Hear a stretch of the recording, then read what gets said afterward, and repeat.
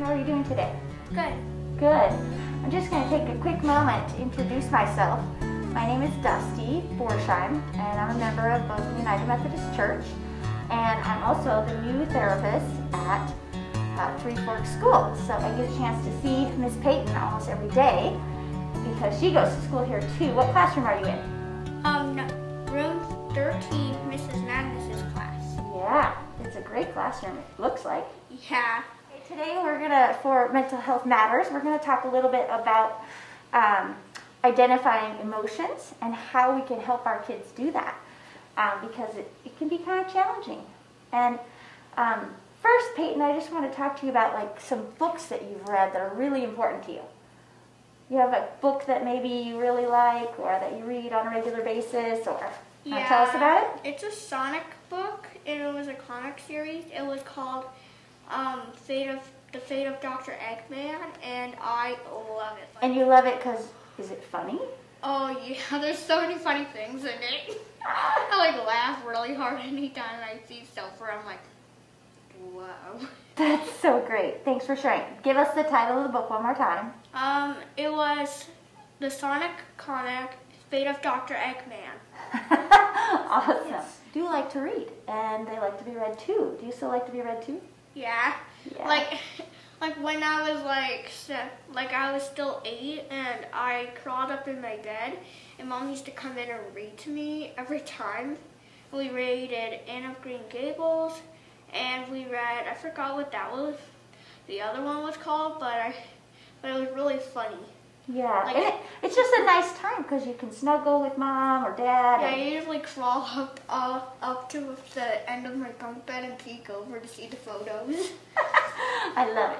I want to talk to everybody just about some books that you can read with your kids that are going to help them maybe identify some emotions, and specifically anxiety, because anxiety is real for all of us. So we all experience some level of anxiety, and kids sometimes don't know how to recognize it.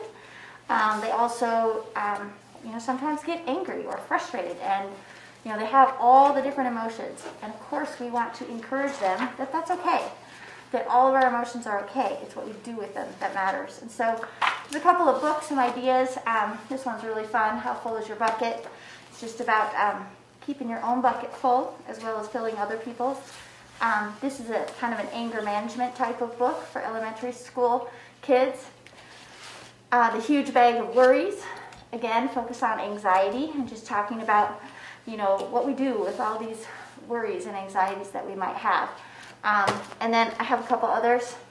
Wilma Jean and the Worry Machine. What if everybody did that? It's kind of a fun one, talking about different behaviors that maybe are difficult. And so it sounds simple, and it is. But reading with our kids can really help us kind of help them start to learn to identify some of their emotions and what to do with those emotions when they have them. Peyton, I see that you're coloring down there. I'm not sure if you're on screen anymore, but do you like to color? Yeah, it's really fun. Yeah. And I'm glad that you started color because I had these coloring books out, and these are also kind of a nice tool to help with anxiety and mindfulness. You can find these at Target. And again, kids like to color, and it's really good. It helps them calm down. And it's a great thing that they can do while you're chatting with them and talking to them about things that might be happening in their lives. So those are fun. Peyton, would you mind chatting with us a little bit about what maybe you started in 3rd grade? I think you were telling me about it earlier. Starts with a J. We actually started journaling. So journaling is another really common and easy thing that you can do for your kids. And there's all kinds of journals that you can do. You can do online journals. I like to have the actual in-person paper journal, and what I've done and what I think is a really nice idea is it gives your kid an opportunity to write whatever they want. They can also share their journal with you.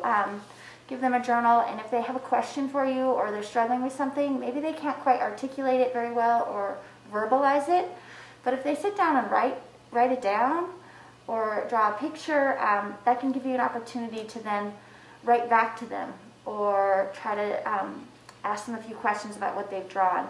So journals are great for kids that are a little bit older, especially at that middle school and high school age.